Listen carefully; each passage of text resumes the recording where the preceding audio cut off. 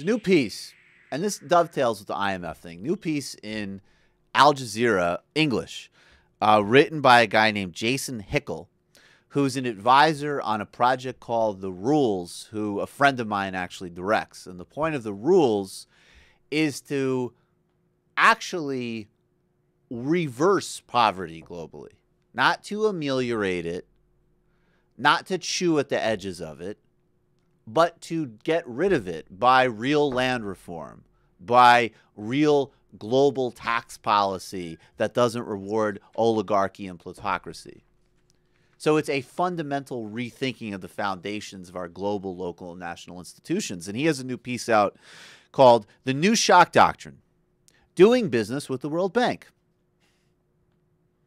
So the World Bank and the IMF have both sort of gotten the message to a degree that when their brands are associated with going to a country that needs a loan because the country is compressed and has nowhere else to turn, and they go to said country and they say, as an example, oh, looks like your elites blew up your manufacturing sector, you can't get any economic traction. We'll give you a loan, but along with that loan, you need to cut your wages, you need to cut investment in health, infrastructure, and education.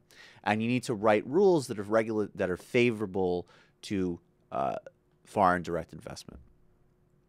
So now what the World Bank does is the World Bank has tried to separate themselves from that process somewhat by releasing this report called the Doing Business Report. They released the first one of these in 2003. And what this is supposed to be for the World Bank is an objective monitor of just who the World Bank would like to do business with, who the global business community would like to do business with in the developing world.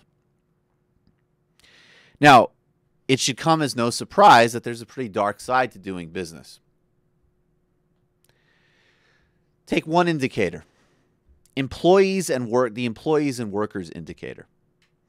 According to the report, countries are scored down for having laws that require minimum wages, paid vacations, and overtime rates.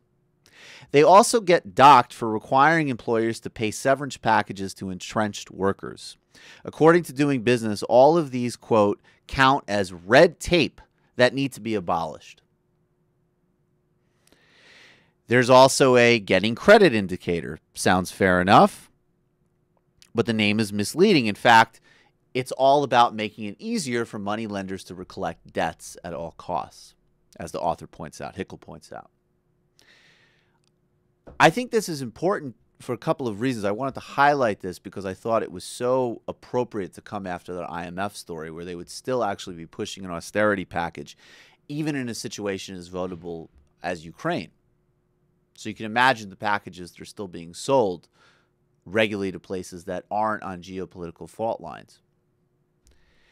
And the other very important thing about this is I think I understand, particularly for an audience like this, things like the shock doctrine and development policies like that. There's nothing new in some respects. We know that there's a push to lower standards. We know that it's opposed to workers' rights. We know that it's opposed to fundamental reform. We know that it's not good for the environment. But the parallel track of this Doing Business report and the IMF austerity package and the TPP and, frankly, the agenda of many domestically within the United States and Europe who want to lower wages and lower standards, as they have been doing, there's two really important distinctions to note. One is the language of red tape and efficiency. So it becomes abstracted. Look what gets swept under the rug of who doesn't want efficiency? Who doesn't want to cut red tape? Who doesn't want things to work better? Well, how do we conceptualize how things work? What is working better? Working better is always, it seems to be, at the advantage of a small section of capital and a small section of interests. And I just think that that's very important because those lines of debate and framing of issues we still hear all the time. It's related to talking about terrorizing a homeless community as a beautification project. I think that's an incredibly important distinction to really zero in on. And then related to that, all of these things ultimately are not really about, it's not a debate about free trade. It's not a debate about investment. It's not a debate about having global financial institution. All of these things we're going to and should have. It's a debate really about regulation, because these are not deregulatory measures. These are regulatory measures, and they regulate in favor of pre-established corporate interests. That is the agenda. That's what the Doing Business Report is. That's why higher wages are bad. That's why severance packages are bad. So these things are still going on, and it's time for a real fundamental rethink. And in most places in the developing world that have shifted away from these policies are getting better performance, but there's still a lot of pressure to implement them.